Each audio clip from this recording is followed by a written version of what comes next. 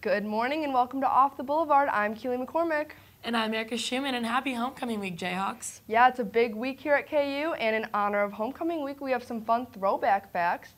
On November 23rd, 1912, KU played their first homecoming game against our rivals, the Missouri Tigers. The Jayhawks defeated the Tigers 12-3, and it became a tradition to play the Tigers every other homecoming game. In 1925, the first homecoming queen was crowned, and from 1933 to 1969, crowning a queen was a yearly tradition. However, the tradition now is to award 2 students who show outstanding leadership and involvement here at KU, the Excel Award. And in 1965, KU introduced the first homecoming theme, which was Song of Victory. And this year the theme is Superhero, which explains why we have seen several pictures of Big J flying around as Superman. The homecoming parade is always a great event for students and alumni to come together as a Jayhawk family, and the parade this year is tonight at 5 o'clock on Mass Street, so hopefully everyone can attend. And hopefully everybody will be out tomorrow at Memorial Stadium for the big game.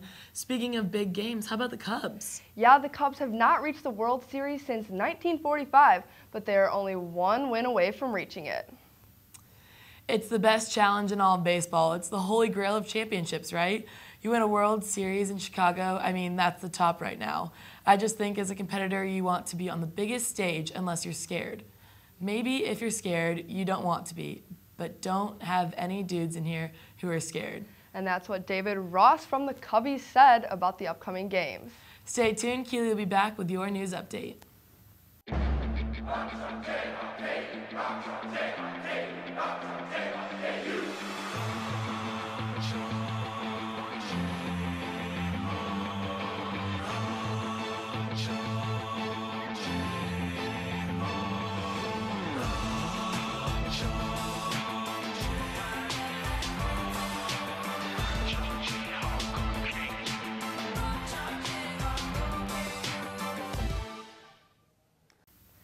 In late August, the city of Lawrence and many students were anxious to move in the Here, Kansas apartments. Since opening, the complex has had several issues, one being that they've been unable to rent more than 10% of its units. But what's more of a pressing issue for residents is the lack of parking for them and their guests. The city has worked thoroughly with the Here and approved a parking proposal on Tuesday that will bring the complex up to code. City zoning code has special requirements for parking. Under the approved proposal, Here will partner with KU Endowment to build an additional parking lot near 11th and Mississippi. KU Endowment will lease the lot to Here, which will add 68 new parking spaces. However, the lot will be closed for Here residents on days of KU football home games. For many students, the spring and summer semesters just aren't enough. The College of Liberal Arts and Sciences here at the University of Kansas will officially offer winter session courses to students. The session will run from December 26th to January 20th and will include options of either humanities and/or social sciences. Boko Haram is a terrorist group trying to establish territory in the Northeast. They force women and young girls to be cooks, fighters, and sex slaves. Back in April 2014, they kidnapped over 200 schoolgirls from the Nigerian town of Chibok. It wasn't until earlier this month 21 of the girls were returned to their families. Many of the teenagers feel that they are being viewed as just a wife of Boko Haram and could be dangerous. The community in total hasn't accepted the girls because they are nervous they are still under the influences of Boko Haram. This young woman, who gave her name only as Mariam, says she was 16 when she was kidnapped from the town of Michika 2 years ago and forcibly married to a Boko Haram fighter. In her escape, she says she walked 3 days through the Sambisa forest before being picked up by Nigerian troops. I know that if they caught me along the way, they would hurt me. Many religious leaders in the community help the women and girls form support groups. However, Kamare Toogood, a senior peacebuilding advisor at International Alert in Nigeria, said, "So far, the girls themselves have been too distraught to tell their stories on the radio. The things they survived are still very real and raw."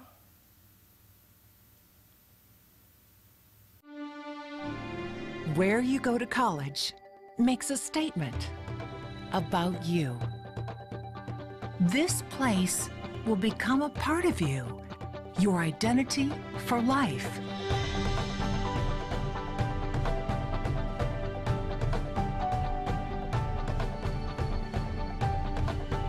The University of Kansas. A great place to be you.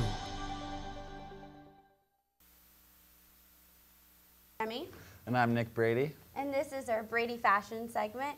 And today we're going to talk a little bit about Halloween. All about Halloween. Yeah, it's coming up, and I still have no idea what I'm going to be. I'm just kind of like I have three options. Yeah. And basically, I'm thinking of being Dwight from The Office. Dwight from The Office, okay. Or Guy Ferrari, yeah. the cook. Our director was just saying to us how much he loved him. And but I don't know. There's some. It can either go really wrong or really right. It could be really funny. So where would you find a shirt like that, or what are you going to do? I mean, the thing with shopping and costumes, thrift stores I think are the best thing. Yeah, a lot of key items there. Yeah, like Salvation Army or the Antique Mall. Last year I was Superman, and I just bought a Superman costume. But certain costumes you could buy, like Bigfoot or something. Like you could buy a costume just that's it's not really creative. So it just depends, what costume it is. Yeah, how intense. Well, it's funny because yesterday I was saying how to my boyfriend that maybe we should be, Bugs and Lola? That'd be a good one. He was like, what are we going to dress up as huge bunnies? I was like, no. I was like, we're not going to get bunny costumes. So needless to say, that's not an option anymore. So when it comes to advice for guys, I would say to be creative and not just to buy one, simple costume, but also something kind of that like do it yourself. Yeah, do it yourself, but that can also kind of go wrong too, because then you might look lazy and it might just not, like a t-shirt. Yeah, or a t-shirt or something. Well, so what's the line of, because I think some people want to be funny, right? Some people want to be scary. Is there a certain line, if it's a little too funny, it's kind of weird, or? I think it's all about balance, really. So what do we have here? Oh, classic Justin Timberlake. Yeah. You could go with the 90s throwback. You could just get funny clothes and be like, oh, I'm this person, and people might get it, or people might get it at all. And like I said, you could either do it really wrong or you could do it really right. Would you consider this wrong? I would say that's wrong. I was thinking about it, and I saw that picture earlier today, and I was like, I don't think I'm gonna do that anymore. This probably isn't. But that's not really do it yourself. That's just buying the thing. So I don't know. It's all about balance. And not being like a Bigfoot type of character or something like that. And I think it's also about that's creative, but I don't think that's doable. So. Right. Yeah, I don't really understand how that would work. But do you know? So what's popular for this Halloween? Suicide Squad was a good movie, and I think a lot of people definitely see those characters. Yeah. Superheroes. Like certain movies that were released. The Revenant would be a good one, I think, for guys. You would just really kind of look like a caveman almost, but it would be funny, So what is this? What are your feeling about? So there seems to be costumes every year that are never very go repetitive, out of style. that never go out of style, but also all right, you're a mouse again. You put a couple lines on your face. So you think is that a definite do? I think that's a don't. I think that's a don't. Okay. Everybody listening, do not be a mouse. Yeah. I mean, if you are, make it a little bit more fun than just or a little creative. But hopefully hopefully we didn't make anybody upset here. Yeah. Maybe someone's being a mouse. We should have done a poll beforehand. Yeah, exactly. Yeah. Well, I still really don't know what I don't know. It's coming up quick. It is. It's next weekend. Yeah. Well, there's plenty of ideas. This is what's popular. I mean, I don't think that's a good move being Hillary Clinton, but because then you get people telling you your opinion and everything. Yeah. It's Halloween, and here we are. It's going to be Donald Trump and Hillary. You're definitely going to see it happen. It's up to you if you want to do that, but you're setting yourself up for maybe some debates, or something like that. Well, do you have anything else to offer, or, to add to this Halloween conversation? Be safe, have fun, be creative, and next week we'll actually do a segment where we will wear our Halloween costumes. Yes. So you'll be able to see what we did pick. Yes. So whether that be a Dwight or a Guy Ferrari or a mouse. Yeah. I will make sure not to. Well, that'll be all that. Yeah, that'll be all we have left, and we'll be right back.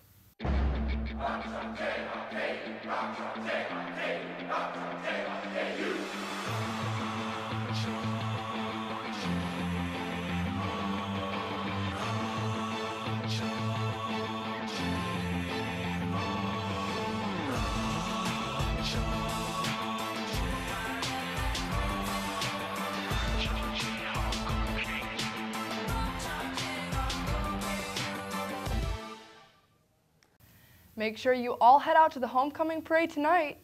And to the game tomorrow. Kickoff is at 11. Well, it looks like that's all the news we have for you today, KU. I'm Keely McCormick. And I'm Erica Schumann. Make good decisions this weekend.